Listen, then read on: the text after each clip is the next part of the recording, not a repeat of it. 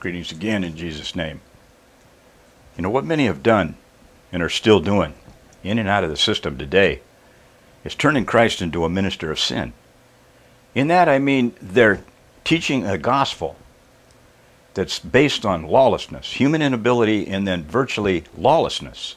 Because they're saying people can come into the faith committing such sins as listed in 1 Corinthians 6, 9, and 10, the fornications, the drunkenness, the lust, the perversions, be saved in those sins, and then they gradually come out of those sins. In other words, God's going to grant them forgiveness, a blanket forgiveness of those sins when they receive Jesus or confess their sins, or however they might put it.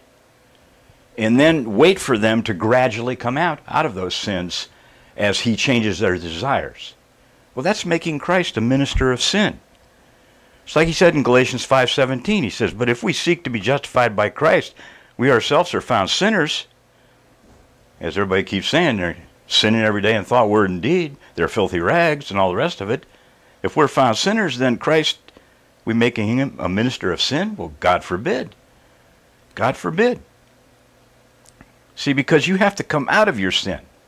Time and again, the Scripture talks about, in repentance, those type of sins listed in Galatians 5:19 through 21, 1 Corinthians 6, 9, and 10. Those are the things we're talking about. Those cease in repentance. Before mercy can be granted, there has to be a cleansing taking place in the process of repentance. Surely that happens with the conviction of the Holy Spirit, under that conviction that brought the godly sorrow for sin, that brought you to that level of repentance. But man's ability to turn from those sins is still involved in that process, because we're workers together with God, that we do not receive his grace in vain. What do we talk about? To receive it without effect, to no purpose. Well, see, grace is what the power of God. It's the power of God to deny ungodliness, worldly lust, to live soberly, righteously, godly in this present age. That's what Titus 2:11 says. Faith being obedience. Well, in that process, then, we have the obedient faith. You obeyed from your heart. The first act of faith is obedience from the heart, coming to God in repentance. Then the grace to empower you to live that godly life in Christ Jesus. So there's no excuse to keep committing these sins and just say, well, I can confess them and I'm okay, based on 1 John 1:9. No, you're not okay. If you're committing those type of sins, you've never experienced the redemption in Christ. Ezekiel says in Ezekiel 18:30, he says to the house of Israel, turn everyone, he's going to be judged according to your ways. So the Lord says to turn yourselves from all your transgressions, through your iniquity will not be your ruin. That's what's going to happen to many of you, because you look at grace as unmerited favor, a magic cover for sins, and faith as some kind of receive Jesus or repeat after me routine. Your iniquity is going to be your ruin. See, God doesn't want you to stop those sins listed in 1 Corinthians 6, 9, and 10 of fornications and covetousness and homosexuality and fornications and perversions to rob you of all your fun, is because they're ruinous to your soul. If you want the abundant life in Christ, it's going to have to be a life free from the corrupting influence of sin. But see, that's the problem. Most people today have received Jesus under this philosophy that I can't stop sinning, I won't stop sinning in repentance, that's for sure, and it's God's job then to make me stop. Well, then it don't stop, then it's God's fault, as I've said 100 times. But you don't see it that way. So they look at the Bible and they see as grace through faith, you're saved by grace through faith, not of works, lest anyone should boast, as this unmerited favor, no strings attached, repeat after me. Sin is essentially pre-forgiven. You're saved to sin less, but you desire to do good. That's what I keep hearing from these folks. So you're going to sin less and less, but your desires are always to do good, but you're going to mess up. And by mess up, they mean you're going to commit these sins that say will not inherit the kingdom of God.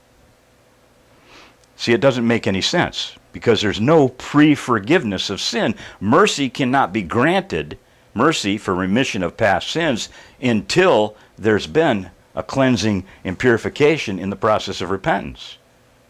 If I lay aside all filthiness and overflow of wickedness, then receive with meekness the implanted word that's able to save your soul. That's always the process in Scripture, over and over again. But see, that's not happening.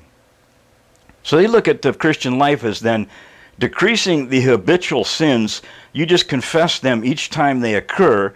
As long as you desire to sin less and less, you feel bad about your sins, then God's going to honor your intention because He knows your heart. So we always hear, God knows my heart. Well, yeah, God does know your heart, like Jeremiah says. He knows the heart. He knows the mind. He's going to test each one and give to each one according to their ways and according to the fruit of their doings. That's what you don't realize. See, under this destructive gospel, you get saved in your sins, and then you gradually come out of your lust and your perversion, your uncleanness, and God sits back patiently waiting for you to utilize His power then to finally come clean. Because you say in Christ you can do all things. But yet it never seems to happen. Everybody falls short and messes up. Anybody says they don't, it's a liar and there's no truth in them. Or self-righteous, as he keeps saying. So they look at it as nobody's perfect, everybody falls short, and if you could stop sinning, you wouldn't need Jesus. Well, you have Jesus, supposedly. You have Him, why can't you stop? Well, you desire to stop. And that's the best man can be. Man's not capable of righteousness. Man is capable of righteousness. He's incapable of doing what is right. That's why his faith can be imputed as righteousness, because faith, obedience, purifies the heart by obedience to the truth. So you got it all backwards. So you're caught in this mess up, committing these kind of sins, thinking that by doing them less you have pre-forgiveness and you're not going to be held accountable. But I keep asking you, when does these sins stop? When's the perversion and the uncleanness stop? Well, it stops in repentance. See, that's the reason we have professed Christians. They're the most untrustworthy and dangerous people on the face of the earth. In essence, they can do whatever they want, no matter what it is, molestation, perversions of all sorts that we see in the news all the time, things that I shudder to even mention. They can do whatever they please and then utter this little prayer, and then they're forgiven because they received Jesus. And the sinners out there, well, they didn't receive Jesus, so they're going to hell for committing the same exact sins the professed Christians are committing. That's the mess here.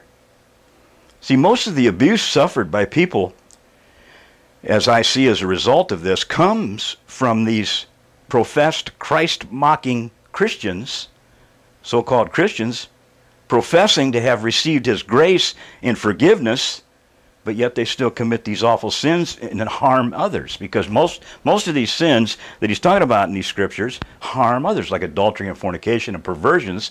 They're not only harming you, they're harming others. So that's the reason most of the abuse suffered in this world is suffered by these kind of people that have carte blanche, so to speak, to commit these sins because, well, nobody's perfect and it's not a works and you can't judge. Least you be judged.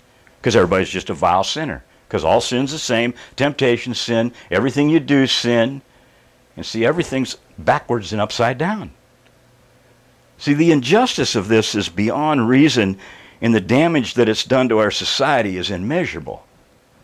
You know, God, they transform God into like this bozo the clown playing peekaboo with sinners and pretending He doesn't see their iniquity and their wickedness.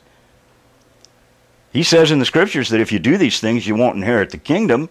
Let no one deceive you with empty words.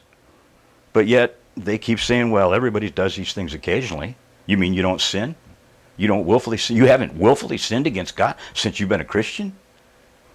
See, because they can't comprehend that in Christ, in this crucifixion of the passions and desires of the flesh, being purged and cleansed, partaker of the divine nature, exceeding great and precious promises of God, that it is possible to walk upright and morally right before God through His power. But they say, well, they have all this power, they have the Spirit, they have the truth, but they still fall into these sins. So that's the way they look at it. Everybody does these things. Occasionally, they're going to fall into these type of sins, and if they don't, they're liars. So we just confess and we move on. If we confess our sins, He's faithful and just to forgive us our sins, cleanse us of all unrighteousness. Well, why would John say that? And then onwards in chapter 3, that he who sins